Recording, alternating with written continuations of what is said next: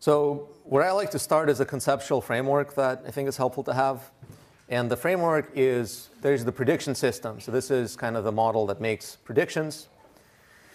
It's not just the TensorFlow code or the PyTorch code. It's also code around it. So maybe code that processes input data for consumption for the model. The network itself that has the trained weights. And then the ability to make predictions. Maybe there's something else you have to do, like threshold on confidence or something. To generate the prediction system, we have a different code base. Well, it doesn't have to be a different repository, but it's a different set of files that we call the training system. The goal of the training system is to process raw data, run experiments, manage the results. And when we train the prediction system, the goal of the prediction system is to be deployed somewhere, and that's known as serving.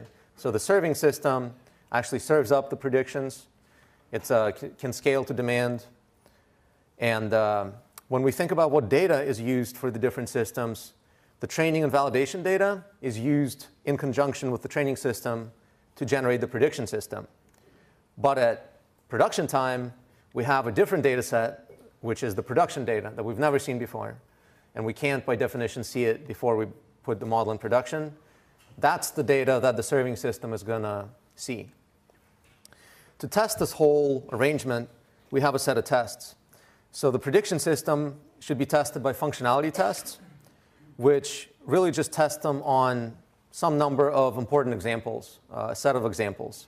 And I think the goal here should be that we're able to run it while we're developing, so maybe less than 5 minutes. And the shorter, the better here.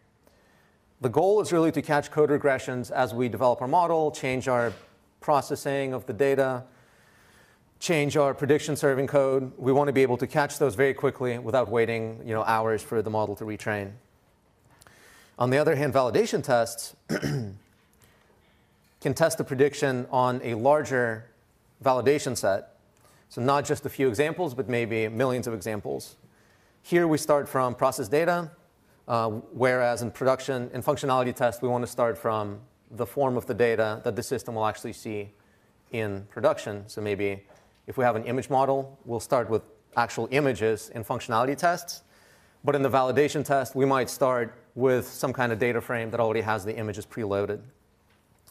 This should run in hopefully less than an hour, but just some number of minutes or hours. And the goal here is to run it every time we push code, just to make sure we didn't regress the model performance.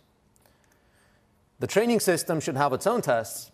And the tests here really should test the full pipeline. So going from the raw form of the data, we start as raw as possible. It might take a while to actually run the whole thing. So it should run in less than a day so that we can run it every day, ideally, but not necessarily in less than an hour. And the goal here is potentially to catch upstream regressions. So if something changed about the data source that you're taking, you should catch it here. Or if something, if you upgraded your dependencies and now the prediction system is actually not affected because maybe TensorFlow version didn't go up, but maybe the pandas version went up and now your data looks slightly different, that will affect the model next time you train, but it won't get caught by the existing test we have unless we test the whole training system. For the production data, we don't usually talk about tests. We talk about monitoring, which means that we want to know when our system goes down, if it has any errors, and potentially if the distribution of the data that it predicts on is shifting.